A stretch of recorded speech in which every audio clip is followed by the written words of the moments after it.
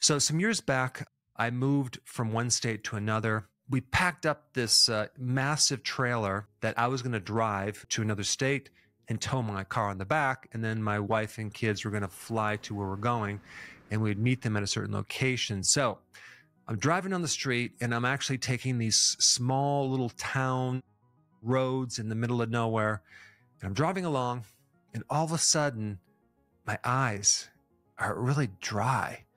And so I'm blinking my eyes, really sticky, and I close it and I open up and my cornea rips and now I can't see. So I could barely drive with one eye and I'm driving down the street and I'm like, now what? I need to pull off and maybe get some rest, right? So I pull off somewhere in some little town in the middle of nowhere and I find a little Motel 6 or something and I go in there and I'm going to just take a nap, right? So I lay there for a couple hours, fall asleep, and I'm like, okay, good. So it's all healed up. I don't feel it. And I open my eye and it rips again. I'm like, oh no, I need to find an eye doctor. It's a Saturday. Okay. So I start walking on the side of the street looking for an eye doctor, just stumbling around. And I happen to look up, it happens to be an eye doctor right down the street. I'm like, whew. So I go up to the office, knock on the door. They says, oh yeah, we can't see you until Monday because we're really backed up. And I'm like, no, I need to get on the road because I have to meet my wife and kids very soon. And so they said, I'm sorry, we can't see you. And I just basically walked right back to the doctor's office. And I said, listen, I need your help. You need to do something with my eye. I cannot see. I have to drive back. So he gives me a couple drops of medication. Now I can see because it numbs the pain. I get back on the road. And then I eventually make it to my destination. What that was something called dry eye. So let's take a look at my whiteboard here. Dry eye. Little did I know that this was a vitamin A deficiency. So it'll be sticky and it can rip your cornea. And it's very irritating. Also, a vitamin A deficiency can cause night blindness. Now, typically when someone's deficient in vitamin A, it could be they're eating too much junk food. And in my case, that's what it was. Or it could be a problem with the gallbladder, so they can't extract the vitamin A from the food. But typically, you're going to get vitamin A from egg yolks, liver, butter, cod liver oil. Now, a lot of times people will say that you can get your vitamin A from plants because there's a lot of vitamin A. But in reality, what you have in plants is the precursor called beta-carotene, but the conversion is not that much. So you would have to consume a tremendous amount of vegetables to just get a little bit of the active form of vitamin A, which is retinol. And also as a side note, you need zinc to allow vitamin A to work. So you could be getting enough vitamin A, but not enough zinc. Zinc is in red meat. It's in oysters, shellfish. It's in liver, but you're not going to get a lot of zinc if you're eating refined foods and refined sugar. The next condition I want to talk about is something called retinopathy. You usually see that with diabetes. That's a problem with the retina. The retina is basically brain tissue that's extending into the eye. It's picking up information and it's bringing into the brain so you can actually see. And diabetes is the #1 cause of retinopathy. And so all this glucose is creating oxidation or rusting on your nervous system. It's a lot of free radical damage, a lot of problems. So the antidote to that is something called benfotiamine. Benfotiamine is a type of B1 that's made in a fat-soluble form.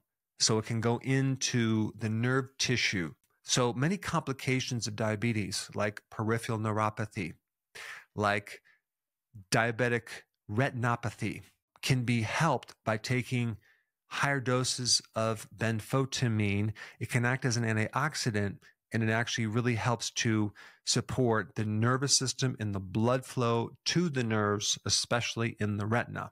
Now we get to this thing called floaters, okay? When you consume protein with sugar, it causes this chemical reaction called glycation. So it sticks together and it becomes like glue and it gets stuck in the body. And that's what floaters are. Now, the way to get rid of floaters, one is just by changing your diet, and that can handle it right there. Low carb can help it. And some people even need to do what's called carnivore for a month or two. But also there's a condition called autophagy where your body is recycling damaged proteins. Anything in the body, recycle that. And the way to get your body in autophagy is doing fasting. And this is why I recommend, if you have floaters, you should be doing intermittent fasting and sometimes prolonged fasting. That can really help clean up those floaters if you have them. All right, let's dive into this thing called macular degeneration. Now, sometimes you'll hear age-related macular degeneration, and it's interesting how they put this cause, the age. You're getting older. That's what's causing this. I just don't buy it. And I don't think everyone, as they get older, gets macular degeneration. But first of all, what is the macula? Well, that's the back part of the eye that's extending out of the brain. There's a lot of things that can affect that. So you have blue light. Okay, blue light, that's your LED light, the smartphones, your laptop. You also have, of course, the obvious stuff, alcohol, smoking, sugar.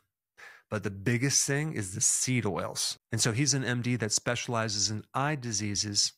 And he made this huge connection between seed oils and macular degeneration.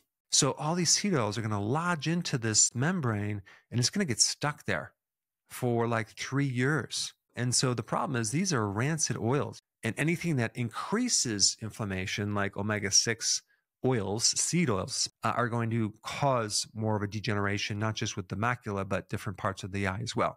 And of course, the antidote to that is to cut down on the seed oils and then increase the omega-3 fats. There's 3 natural compounds that protect you against macular degeneration. And that would be lutein, zeaxanthin, and mesozeaxanthin. And all 3 of these are carotenoids. So where do you get lutein, zeaxanthin, or mesozeaxanthin? Well, you can get it from green vegetables, yellow vegetables or fruits, orange vegetables or fruits.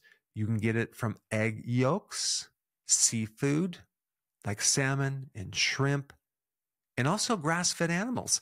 I sent my beef into a study. I live on a farm and I raised some beef. Guess what? We had a tremendous amount of carotenoids in that beef. Now, also macular degeneration is the second cause of blindness in adults. And so when we start to increase these in our diet, we can sometimes improve our vision. All right, let's now talk about glaucoma. Okay, this is an eye condition where you have a lot of pressure in the eye, and the pressure is creating damage on the back part of the eye where the retina is. Now, I recently did an entire video on this topic that was based on a book by an ophthalmologist on taking high doses of vitamin D for glaucoma. And apparently there's some great results. When you normally check the blood, this doctor mentioned the current normal values are severely outdated, especially for a vitamin D deficiency being like below 20 nanograms per milliliter. I mean, that's like so outdated. He recommends vitamin D levels to be between 100 nanograms per milliliter to 150 nanograms per milliliter. And the reason for that is that apparently this condition, there's a lot of evidence that it's an autoimmune disease. So if that's true, then you need to break through the resistance. So you have to take a lot of vitamin D to penetrate that barrier and resolving the problem. And now let's talk a little bit about cataracts. Cataracts are an opaque situation with the lens of the eye. Sticky proteins develop in the body that become non-functional because you're consuming too much sugar in general. And the antidote is vitamin D in higher amounts. Another remedy called N-acetylcarnosine drops, if you can find them, and then zinc. All of these contain antioxidants that will give protection against the eye. So anytime you see like a vegetable or even a fruit that's dark purple or red or orange or yellow, all of those pigments are antioxidants that can greatly help the eye. Now, if you haven't seen my recent video on glaucoma, that would be a really good one to see next, simply because of the amount of details I give you for vitamin D. So check that out right here.